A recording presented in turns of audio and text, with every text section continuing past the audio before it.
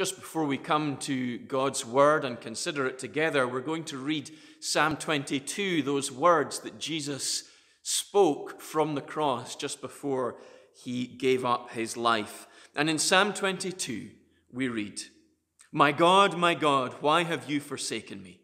Why are you so far from saving me from the words of my groaning? O my God, I cry by day, but you do not answer, and by night, but I find no rest. Yet you are holy, enthroned on the praises of Israel. In you our fathers trusted. They trusted and you delivered them. To you they cried and were rescued. In you they trusted and were not put to shame.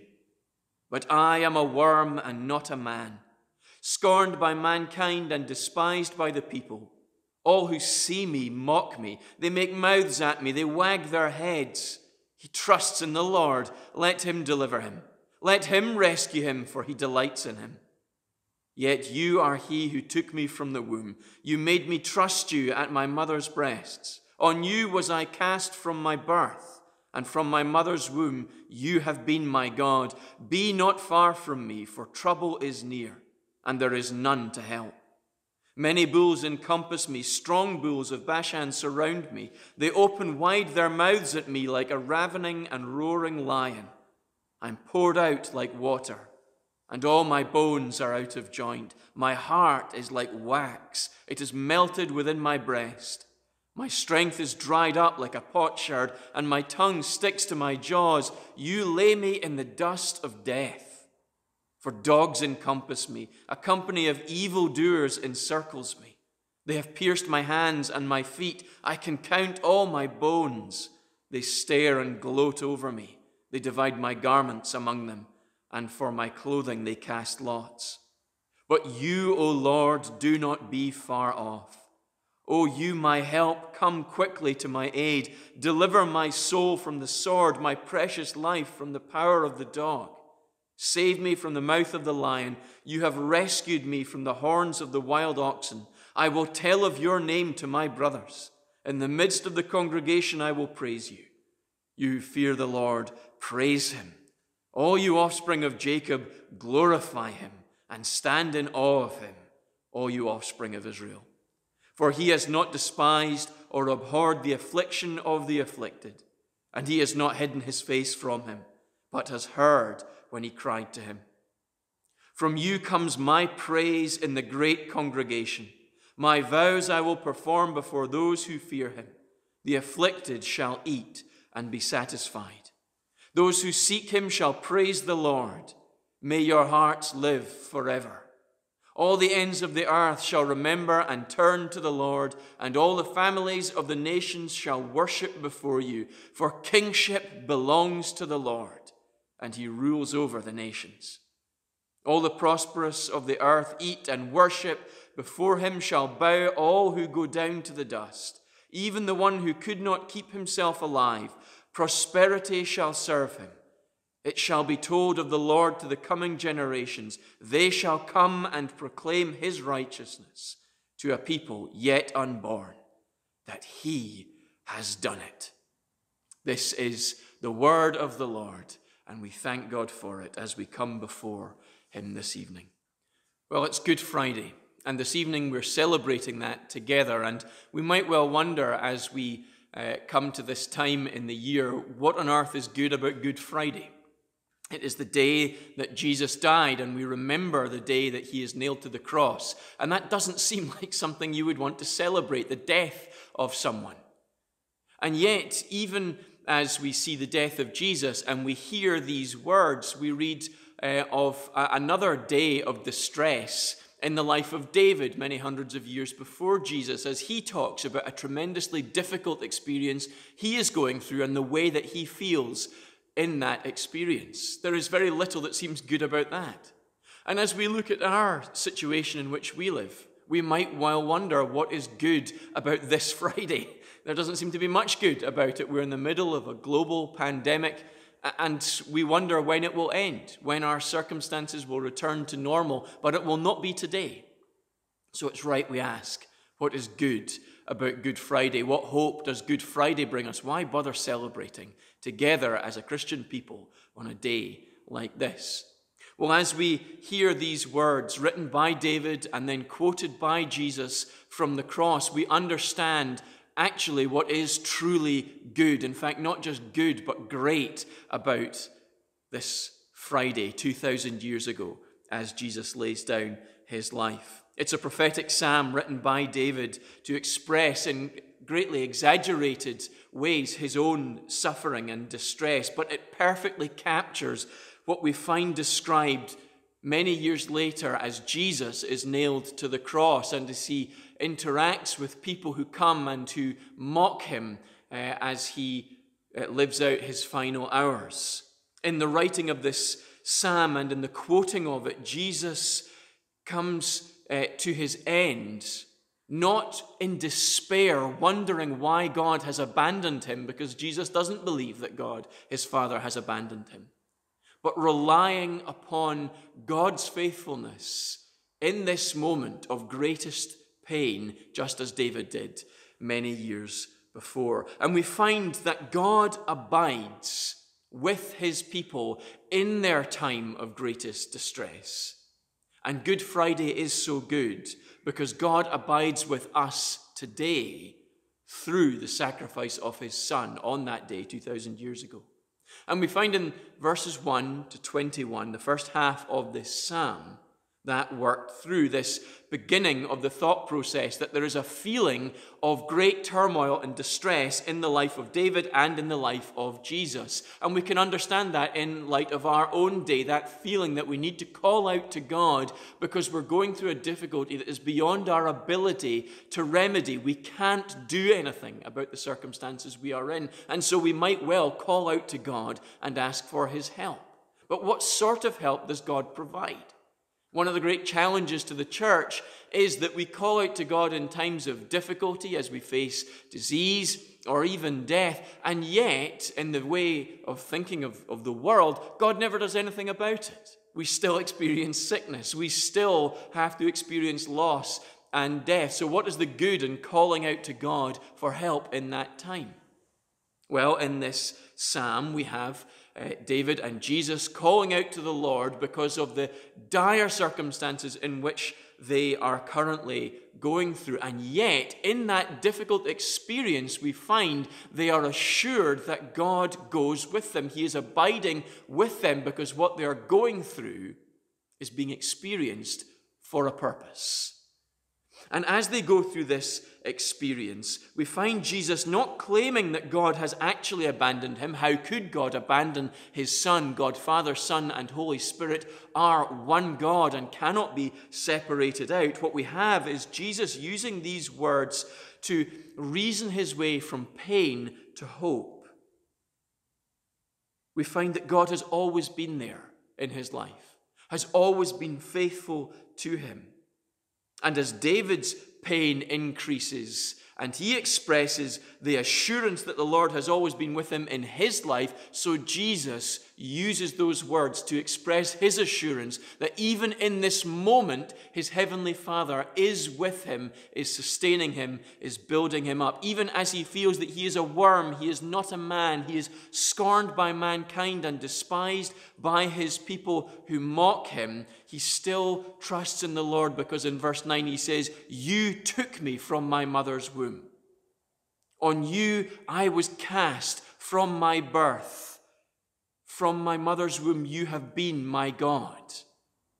Be not far from me, for trouble is near, and there is none to help." There is no other to help except for God, and he is assured that God has always been with him, and so always will be. And so he praises him. And David goes on to say in verse 22, "I will tell of your name to my brothers. In the midst of the congregation, I will praise you." He goes from the experience of pain, the assurance of God's presence, to the outworking of that he will praise him publicly, for God is good, even in the midst of difficulty. And when Jesus quotes the opening line of this psalm, he is not simply crying out in anguish. He is intending that the whole psalm be remembered, that in this moment where man rejects him, God does not.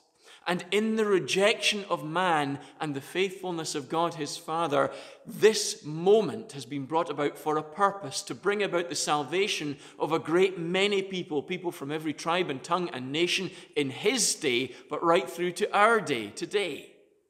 And so we find that as God has his Son nailed to the cross, kills him, he does so in order that God might abide with us. And that is why Good Friday is so very good.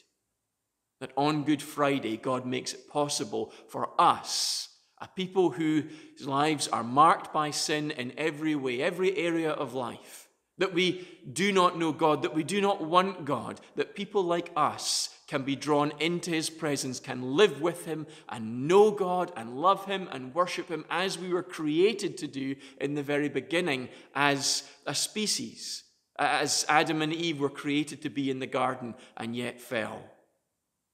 And so we find in Jesus' death not the cry that God has left him, but that in the experience of almost overwhelming pain as he is rejected by men, that God goes with him, abides with Jesus, so that God might abide with us, with a people that he will save for his own glory through that death. And that is the way that God abides with us through this experience of the coronavirus. This is the hope that we have. Not that God will say, there, it will all be fine. Or that God will take away all disease, all suffering, all death or war.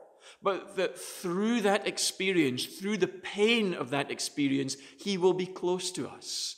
He will sustain us. And more than that, that he will carry us through and on into eternity future. Our hope doesn't simply end at the end of our natural lives. We find that when Christ comes and is our Savior, saves us from our sins, that life begins that carries on into eternity. And so our hope, our comfort, is that on Good Friday, God crucified his Son that he might abide with us, even in these circumstances. And abiding with us then, in verses 22 to 26, results in our joy. We find that when we know God abides with us because of the death and the resurrection of Jesus on our behalf, there is nothing more that we need to live in this life, regardless of the circumstances we face. The prayer in the opening 21 verses has been answered.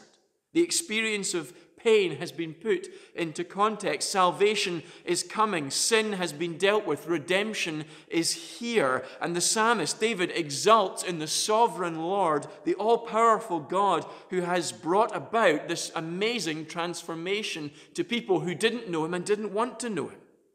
He brings them hope in the most hopeless of situations, of circumstances. Now, we bear in mind with a sense of wonder that Jesus is saying these words from the cross. Great pain and death are still to come for Jesus. And yet, even in that moment, there is a greater assurance that the sovereign Lord is in control. God is everything Jesus needs him to be in that moment, so that as he goes into death, he will be carried through and raised up to new life on the other side, and so has no cause for fear or alarm, even in the face of imminent death and the pain that he's experiencing and the rejection that he's going through for the people before the cross, at the foot of the cross. And so it is for us. The great call of this psalm that the afflicted will eat and be satisfied, those who seek shall praise the Lord, is something that we are able to say is true of our lives, that we will be satisfied with the presence of God, with the Lord abiding with us, because he has drawn us into his presence through the death of his Son. And we have need of nothing else to go through even the most difficult of circumstances. It's a challenge to us to know how best to live as a Christian people in these days. We're told that at the moment we should be self-isolating, we should be washing our hands constantly, we should be making sure that in every way we're not passing on this illness to other people, and that's good and right advice. But the great hope we have is not that in doing these things we will be spared sickness or death. The great hope we have, the greatest hope, is that we have a Savior who is completely sufficient for us, so that in his death, all our sins are paid for. We are drawn into God's presence, and he will sustain us moment by moment. And so even when the end of life comes, we will know we do not go through it alone. We go through it with a God who constantly gives us the things we need to live for him, love him, and know he is with us. Not just in this life, but for all eternity on the other side of death. Because Jesus has gone to the cross, gone through death, because his heavenly Father has taken him through that experience and out the other side, Jesus tells us we have everything we need. And abiding with God results in his people being made able to thrive in any circumstance. Psalm 1 tells us that. The person who abides not with the world doesn't spend all their time thinking the way the world does, living the way the world does, but spends it knowing God, loving him, and serving him. That person flourishes in any circumstance. They can weather any difficulty. They have deep roots where God nourishes them constantly, so their leaves never fade or wither. They constantly put forth fruit in season. They have everything they need in any situation and circumstance. This is the hope that has sustained countless missionaries down through the last 2 millennia as they have gone into circumstances they know will result in loss, perhaps in great suffering, and almost certainly in many cases death. And yet they have gone to face that in the hope of knowing, in the joy of knowing that God is their sufficient Savior. And even if everything else is taken away, that never will be. And so they can face loss and suffering, sickness and death, the death of their families and so on, knowing that the Lord goes with them, sustaining them. And surely it will be worth it all for his glory in the end. God abides with us through the crucifixion of Jesus on Good Friday. He abides with us, resulting in our joy in the experience of life, even when our experience is difficult. And we abide with God by trusting in Jesus as our Savior. It's great to talk about how God does all of these things, but what are we supposed to do? How are we supposed to respond to God in light of this promise, this offer of salvation? Do you see how the psalm ends? The last line of verse 31, the very close of the psalm, is the reason for our joy, our confidence, our very salvation, for he has done it.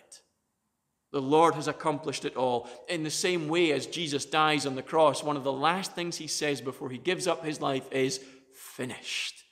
It is finished. It is done. It has been accomplished. The work he set out to do in living the perfect life and then dying a perfect death for our sins has been completed. Sin has been defeated. Death has been conquered. And although we will still experience it, we have new life, resurrection life on the other side of death because the work is finished. And note who has done this work.